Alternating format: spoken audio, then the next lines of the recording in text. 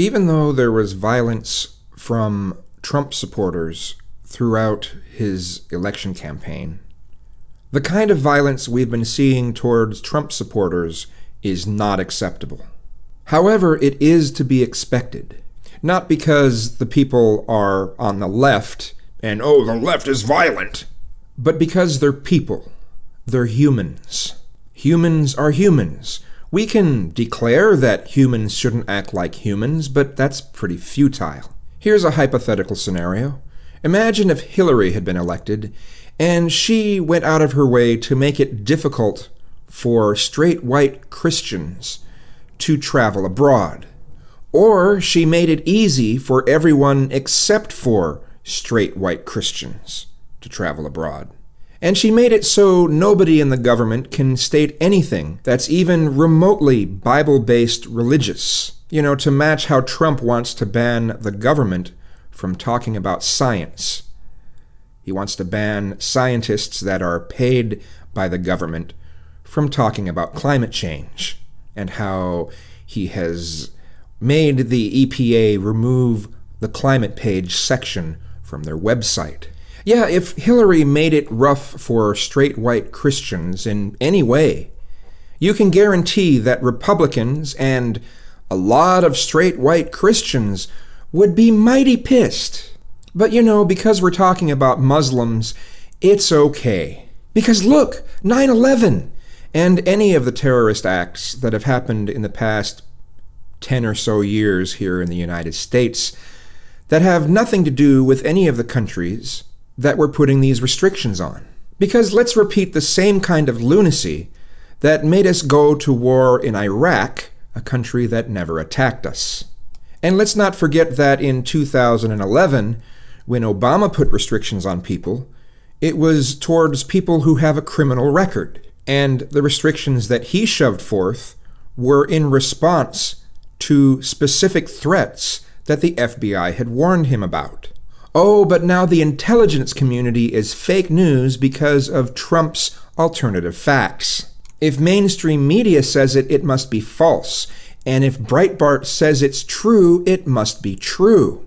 And if Steve Bannon of the future National Security Council tells you to shut up, you shut up.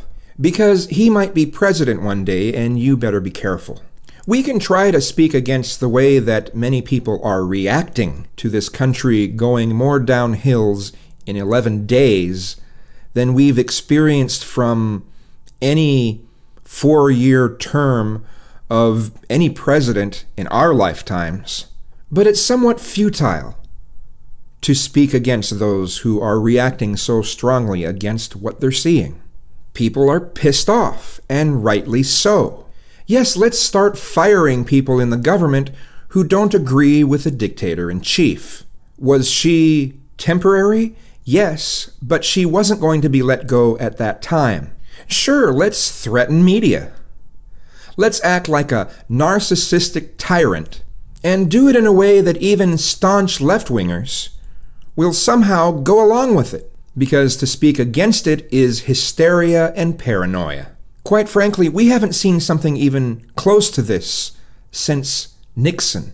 Trump's actions show that he wants to replace the government. Does that not concern you? We certainly wouldn't have allowed a Democratic president to do this kind of crap. But you know, talking about it is hysteria and fake news. We should just let him do whatever he wants to the country and not say a word about it because cabbage. Never mind that the right wing and Republicans particularly were obstructionistic and paranoid about things that Obama never said he would do, things he never did, and things he clearly would never do. Then there were things that were reasonable or could have been reasonable that they just said, well, no, anything that he shoves forth, we're going to vote against no matter what it is. And so we're supposed to pretend that that never happened and be completely complacent to anything that Trump actually does. Because, you know, we don't want to promote hysteria, right? Do you remember after the election, after Trump won, all these people declaring towards those like myself and many others who were mortified at the idea of Trump winning, saying they'd be there to speak against Trump if he does terrible things. Do you remember that? I sure remember that. I remember it well. Well, where are they now? Well, they're busy in denial, still declaring that Trump isn't that bad and that all of these things that we see before our eyes are just figments of our imagination. All of our experiences in the past and all of our studying of history, that should all be thrown away. None of the red flags that come up with us should be considered red flags at all. We shouldn't have any concern at all. Quite frankly, the way some of you are acting is one of the major contributors to why people will make comparisons between Trump and Hitler. It's not so much the things that Trump is actually doing, though obviously some of it is, obviously, but most of it is how people will defend Trump no matter what he does. And now anything that's said negative about him, well, that's fake news. Great, yeah, there can be 100 sources for something, but it's still fake news.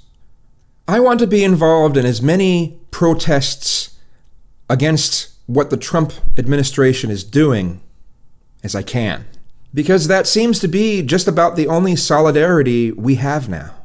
Trump's declaration of his awesomeness in him somehow being a great uniter and that he brings people together, that his decisions are really popular and are going great, is very 1984, where war is peace, freedom is slavery, and ignorance is strength. But in this case, it's division is unity. And if you try to claim that division is actually divisive, like we all knew it was until the Trump administration came into power and so many people put on orange-tinted glasses, it'll be time to redefine what divisive means in the first place. And then Trump will be a uniter by definition. Yes, let's imitate the methodologies of the Reconstructionists and Dominionists who want to rewrite history, who want to update the past, who want to declare that the way things are not is the way that they have always been. And if you try to state that things are different from the way that they are not, is hysterical and verges on being treasonous or damaging. Because we all need to come together to support the Great Division. Because division is unity, unless it's coming from the left, and then division is actually divisive. But we have to put the very recent past behind us, because the past needs to be updated to represent the present, or something like that.